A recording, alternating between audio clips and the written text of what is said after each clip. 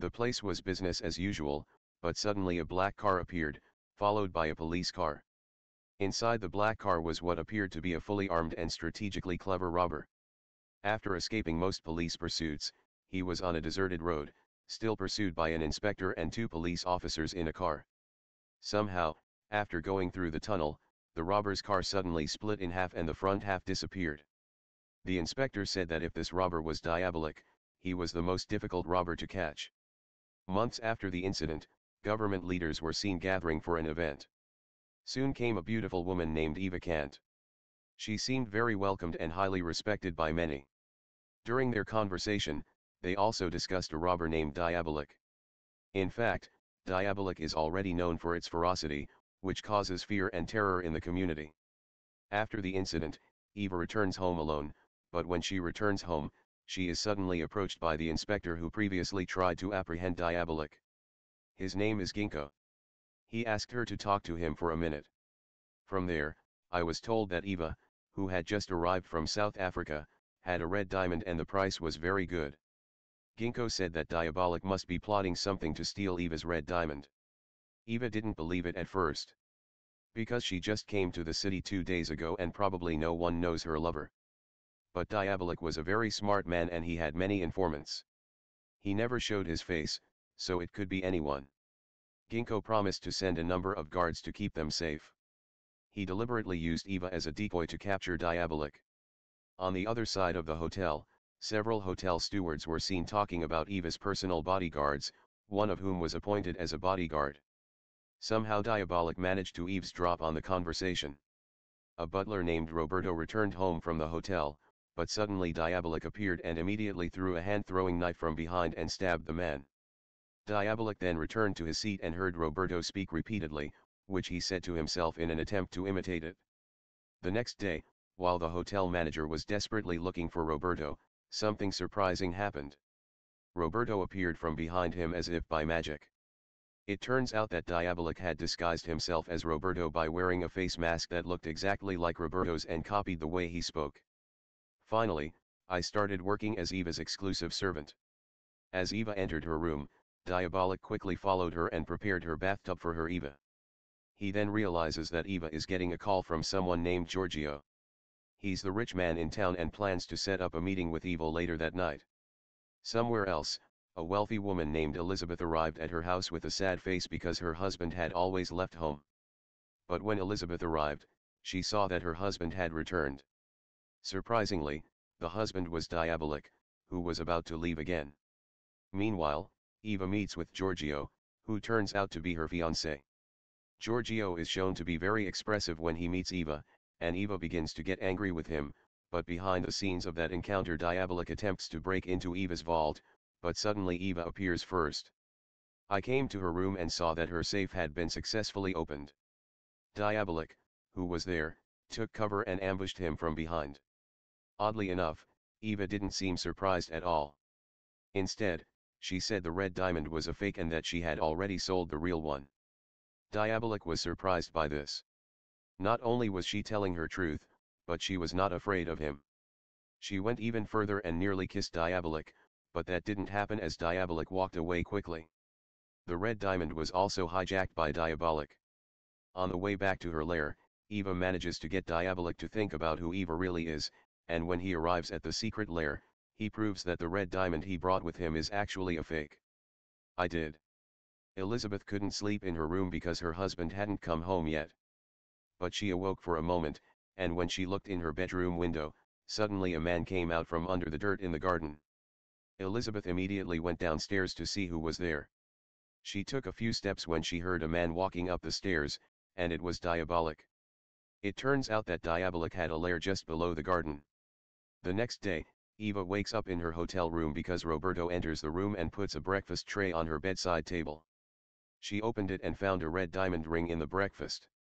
From then on, Eva quickly recognized that Roberto was a Diabolik, so Eva immediately signaled Roberto, who immediately opened his face mask to reveal his real Diabolik face. She turns out that Eva was really in love with Diabolik.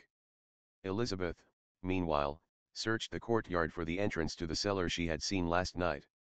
Luckily for her, Elizabeth managed to find the door. Driven by her mixed feelings of fear and curiosity, she descended into her room. When she entered the room, she discovered all of the secret life her husband had hidden from her. There was a sculpted face mask with the gear Diabolik used in action. She was so shocked that she immediately called the authorities. Meanwhile, in a hotel room, Eva suddenly has a deep relationship with Diabolik.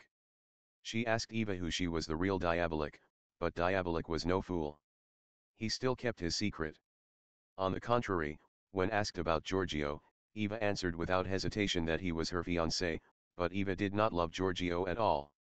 She hates Giorgio because he had Eva's card, but she couldn't do anything against him. Eva had to accept it. Without any suspicion, Eva asked Diabolik to seek out and remove the ace card that Giorgio used to tamper with her. She even asked Diabolik to kill Giorgio if necessary. Diabolik was also fascinated by Eva's beauty and accepted her request. On the other hand, the police called by Elizabeth go straight to her house with Chief Ginko. Meanwhile, Giorgio, worried that her fiancé will run away, immediately calls the hotel manager to ask how Eva is doing. The manager immediately went looking for Roberto, who had disappeared an hour earlier. The manager immediately went to Eva's room and knocked on the door. When Eva hears a knock on the door, she asks Diabolik to hide in the closet. When the manager entered the room, he immediately asked Eva for permission to search, and Eva allowed her to search. She then distracted the manager by telling him to start the search from the bathroom to buy Diabolik time to escape. Let's go back to Inspector Ginko, who entered Diabolik's hideout. Police found several masks that Diabolik often used. Knowing all this, Ginko asked all officers to stand by and prepare to capture Diabolik while Diabolik himself heads to another secret base not far from there. At that time, Diabolik took away a box containing Giorgio's biometric information. It was known that Giorgio was a member of the government. Then he made Giorgio's face mask. As soon as I finished work and drove home, Ginko was already on standby. Ginko ambushes them as soon as they slowly infiltrate the base and turn on the lights in the room, but Diabolik's plan is not exhausted yet. He manages to escape from there, but is arrested by another police officer upstairs. Elizabeth, on the other hand, couldn't believe what she was seeing and was appalled when her husband was arrested. The next day, Eva waited for Diabolik at the restaurant to tell her what to do next, but he still didn't show up as he had been arrested. Some time later, Eva was quite surprised when she saw the news of Diabolik's arrest in the newspaper. Shortly thereafter, Diabolik's trial begins. Eva came there wearing her hat. Eva tapped her finger on her cheek several times, giving Diabolik Morse code, trying to tell him what she could do to help him, but Diabolik answered a few moments later, returning to Eva. Only when I told her that I could go to a place and give her something. Some instructions. That night, Eva followed Diabolik's instructions and immediately got into her car and headed for the secret base. Eva was then instructed to bring 2 tubes of strange liquids, a green and a yellow liquid, and some cash. The next day, after it was announced to the public that Diabolik would be formally executed, Eva came to see Giorgio instead. Of course, Giorgio, who loved her Eva dearly, warmly welcomed her arrival immediately. Eva then challenged Giorgio to prove her love for Eva. She only asked for one thing, and that was to take him to her meeting with Diabolik on the night of her execution. I didn't mean it at first, but I decided to do it to prove my love for the woman of my choice. That night, Eva and Giorgio went to prison and asked the warden to take them to Diabolik. Eva and Diabolik's plan ultimately went according to plan. A lot of time has passed since then, and no one knows what happened, but what is clear is that while Diabolik was in prison, she never spoke or made a single expression. When the death sentence was announced the next day, Diabolik was expressionless and silent. When it was raining, the police and Inspector Ginko were there to witness the death sentence. Sensing Diabolik's anomaly, Ginko tried to stop the executioner, but it was too late. The guillotine had already decapitated Diabolik. However, who would have guessed that the one who was decapitated was not the real Diabolik, but Giorgio wearing a Diabolik mask, and that Diabolik wearing Giorgio's face had already disappeared? It turns out that Diabolik and Eva were planning something behind all this. It was to trick Giorgio into obeying Diabolik's every command through the liquid Eva injected. In addition, Diabolik elicited some information from Giorgio. It turns out that he kept all his treasures in a bank vault on the outskirts of town, and kept the key to that safe in his office safe. After gathering all the necessary information, he replaced Giorgio's face with Diabolik's mask and successfully left prison. Returning to Ginko's story, Ginko knew that the decapitated person was not a demon. He planned a strategy to further pursue Diabolik's objectives. Meanwhile, in Giorgio's office, Diabolik has been seen breaking into a safe full of papers and robbing one of them. Among them are confidential documents about Eva and the key to Giorgio's vault full of gems and diamonds. He told her that she had to leave her house, but after hanging up her phone, her secretary went to Giorgio's office in her place, while Diabolik himself stayed there all the way. Was gone. Eva was waiting for him downstairs. Diabolik realizes that Ginko already knew he was alive. Nevertheless, he intended to continue robbing Giorgio's diamonds. However, when Ginko and several police officers go to search Giorgio's office, they coincidentally discover that the secretary is still there. Ginko then asks what Giorgio put in the safe. He lied that his secretary knew nothing. Luckily Ginko released the secretary, but he didn't do anything. He quickly looked around and saw something that might be informative. I was lucky then. One of the officers found a secret file behind the bathroom cabinet. An inspection revealed that the documents contained classified information about some government officials. Finding this information, Ginko begins planning to find and capture Diabolik. In another, a woman was seen arriving at a bank. A woman was trying to store an expensive painting in a bank vault. Bank vaults consisted of 3 parts and had a very thick and complicated security system. Some are made of hollow iron, and if anything touches them, the bank's alarm will go off and no one can walk through it. Second, 2 keys were required to open the safe itself. One was the bank key and the other was the owner's key and had to be opened at the same time. Furthermore, the custodian revealed that she was the only one who could open the vault door. Meanwhile, at the police station, Ginko is seen revealing scandalous confidential files of government officials. Ginko gave away the files for free in exchange for his cooperation. Later, Ginko and one of his colleagues discovered new information. So Diabolik would definitely rob a bank again, but probably in another city because the key to Giorgio's vault was lost. Returning to the woman at the bank to unearth information about the vault, it turns out that Eve is in disguise. She told Diabolik all the details about the bank's security system, from the vault security system to when the bank closed. As the bank closed at 5 p.m., a box placed inside the vault suddenly emitted a laser beam, allowing the vault door to be pried open. Since then, Diabolik has quickly taken over. He created several tools for piercing the layers of safes. Diabolik then explained how to enter the vault to empty all of Giorgio's treasures.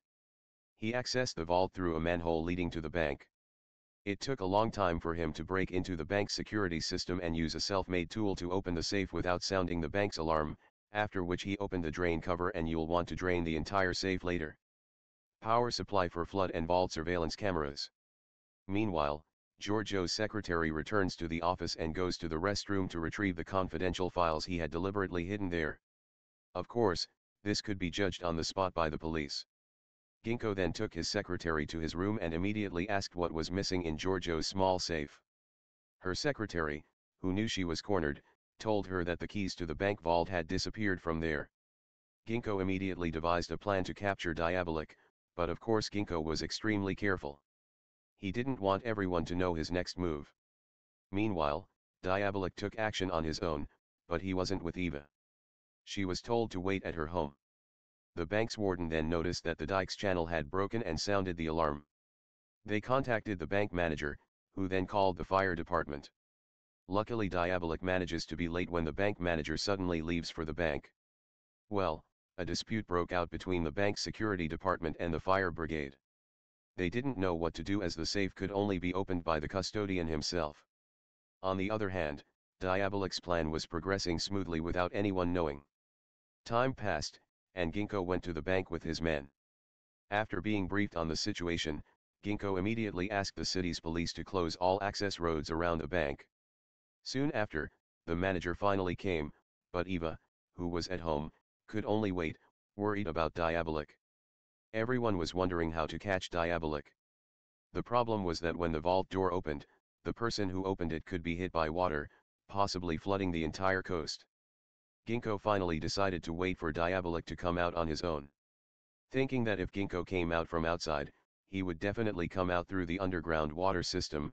He also had guards near some manholes on the coast, as heavy guards from the outside were ready to arrest him. Staff were stationed. Meanwhile, Eva grows tired of waiting and eventually decides to go out and help clear an escape route for Diabolik. Meanwhile, Diabolik has managed to rob Giorgio of his jewelry and belongings. After that, he left as soon as possible. Luckily for Diabolik, his escape route had already been cleared by Eva, so he only had to deal with the rest of the guards, but unfortunately, Ginko suddenly found himself there and shot Diabolik in the shoulder as he tried to leave. There was a little quarrel between them. Ginko himself was unable to kill Diabolik immediately. As soon as Diabolik saw Eva coming from behind, Eva appeared and punched Ginko in the leg, giving him time to escape. Some time later, Diabolik and Eva are sighted sailing in the middle of the ocean. Shortly after, Diabolik comes along and gives her the red diamond ring that originally belonged to her, but unexpectedly she throws it into the sea, saying that all she wanted was himself. Told. A long time passed and Diabolik was seen climbing a building and stealing a golden crown called the Armand crown that was kept there. Meanwhile, she was the only security guard on duty at the time, and the others were playing cards in her office. Diabolik succeeded in paralyzing the jailers with his throwing knives, and when the alarm went off indicating that the crown had been stolen, the guards rushed to see what had happened. I had a hard time opening the door because the keyhole was blocked by a Diabolik. This gave Diabolik enough time to take her crown. Guards had to blow up the door, but Diabolik managed to escape in a paraglider with the crown in his hand. The guards realized that the flying man was Diabolik. In the meantime, Diabolik landed safely and got into the car Eva had picked him up. A show was then held, showing the place attended by many nobles and commoners. The show included dancing with poor jewelry by the dancers. Police were stationed around the venue in case Diabolik showed up to steal the jewels. During the show, all eyes were on the beautiful dancers wearing amen jewels, but suddenly the lights went out and the dancers were immediately ordered into police custody. By this time all the other police officers had fainted. The dancers continued to obey police orders, unaware that anything had happened. The police turn out to be Diabolik in disguise with a self-made mask. As a result, Diabolik managed to steal the Armand jewel by kidnapping the dancers and dumping them in a deserted street. Afterwards, the dancers went to a bar for help. There, one of the visitors made fun of one of the dancers, who turned out to be an undercover agent being paid to get information about Diabolik. Then she used the bar phone to call none other than Inspector Ginko. She reported to Ginko that Diabolik had successfully taken the bait. Throughout the show, it turns out that everything that happened was Ginko's plan to capture Diabolik. Ginko dipped the Amen jewel into a liquid, later revealed to be using a tool prepared by Ginko and his companions. In addition, Ginko and the others have started a mission to find Diabolik's whereabouts by making full use of the tracking device. In addition, Ginko instructed his subordinates to bring back the dancers. The search continued until radar stopped on the road next to a stone cliff. Confused by the lack of signs pointing to a specific hiding place, Ginko continues to analyze the location. Meanwhile, Diabolik and Eva continued to stare at the loot they had collected. Later, Diabolik attempts to kiss Eva to show her affection, but the two are shocked by CCTV footage shortly afterwards. The police have successfully blown up a secret passage leading to the hiding place. The two debated whether to flee immediately or try to save the loot Diabolik had amassed. Shortly after, they were spotted escaping from a secret escape tunnel leading into the forest, but Diabolik somehow decided to stay away from Eva and tried to save himself, while Eva managed to save Ginko and the others. I had to save myself from the cops. She desperately jumped off a cliff into the river. Meanwhile, Ginko believes Eva will help her out a lot, as Eva may want to testify in court after Diabolik cheated on her. Ginko started looking for what was in Diabolik's base. The stolen treasures that Diabolik has collected turn out to be fantastic, including rare paintings, gold, jewelry, and other valuables. Around that time, Ginko found a blueprint for another location owned by Diabolik and rushed to that location. As soon as they arrived, one of the officers happened to find his way to the hiding place. This is where Diabolik made all the masks to his credit. Ginko planned to station his men there to ambush Diabolik if he appeared, so he immediately ordered his men not to touch or take away the items there. I saw an aristocratic woman named Althea arriving at an airport somewhere. She wore rare and beautiful jewelry and went to town for a meeting. She was uneasy about expecting Inspector Ginko himself to accompany her. She then went to the police station to find Ginko, who turned out to be her lover. When the two met, Altair immediately asked Ginko to propose, but Ginko explained that he had one goal in his life that he had yet to achieve, to capture the genius thief Diabolik. It was made. Altair tried to understand Ginko's words that he would propose if he caught Diabolik. That night, several police officers were stationed at Diabolik's hideout, but Diabolik showed up as expected from Ginko. He used tools to try to eavesdrop on conversations going on in his hiding place through walls. Meanwhile, the guards were replaced at that point. The place was guarded by a police officer named Agent Lawler. Agent Lawler was alone, so it was a good opportunity for Diabolik to attack him. Diabolik suddenly appeared in front of the door. Lawler quickly took out his gun and started shooting at Diabolik, but it turned out to be just a mirror, just a reflection of Diabolik. He managed to get into the rollers and immobilize him. After the shooting, the other police officers guarding outside rushed in, but unfortunately only Laura was found, who lost consciousness and witnessed Diabolik bring out the mask printing machine. The incident was a great disappointment for Ginko, as his men failed to capture Diabolik. Ginko had to confront the minister to obtain orders to locate Eva in order to cooperate in finding Diabolik's hiding place in exchange for Eva's freedom. At the same time, the minister managed to contact Eva and come to an agreement, but he did not fully agree with this, as Ginko also wanted to put Eva in prison. He then called her and asked one of her men to ask where she was. They managed to track her down, but upon her arrival Eva manages to escape through a manhole just below her phone booth. Meanwhile, at Diabolik's hideout, the police, led by Sergeant Elena, searched Diabolik's loot, but at that point Armin's collection of bracelets was missing. Ginko suspects Eva of stealing the bracelet and immediately orders his men to track Eva down using her tracking device. Ginko's suspicions were spot on. Eva was using a bracelet. Shortly thereafter, Sergeant Palmer and Agent Lawler tracked down her location in Eva and attempted to capture her. Laura tried to fight her alone, but she was no match for her. He got stuck easily and Eva managed to escape. When Ginko arrived, Laura only smiled as she managed to retrieve the Amen collector's bracelet from Eva's hands, as it would have been much more difficult to find her if Eva hadn't used the bracelet. Which was a problem for Ginko. At Diabolik's secret base, Elena was helped because Laura agreed to help investigate all the stolen treasure. Meanwhile, Ginko is reprimanded by the minister for ruining the mission by doing extra work. So, whether he wanted to or not, the minister presented Ginko with an ultimatum that he would be impeached if he didn't comply, and Ginko had to work with Eva to capture Diabolik. In the end, Ginko is forced to do so by announcing through the newspaper that Eva's wish will be fulfilled, which means she will not be punished. Eva and Ginko finally have a meeting inside the building. Eva said she was heartbroken for being left behind and that she was now planning her revenge. Eva planned to confiscate Diabolik's stolen goods to provoke him, she said. Diabolik doesn't want the police to confiscate all his stolen property, so he may come back to retrieve his loot. Inspector Ginko began planning to prepare an armored car as a decoy to lure Diabolik out of hiding, while transporting the actual treasure in a regular transport vehicle.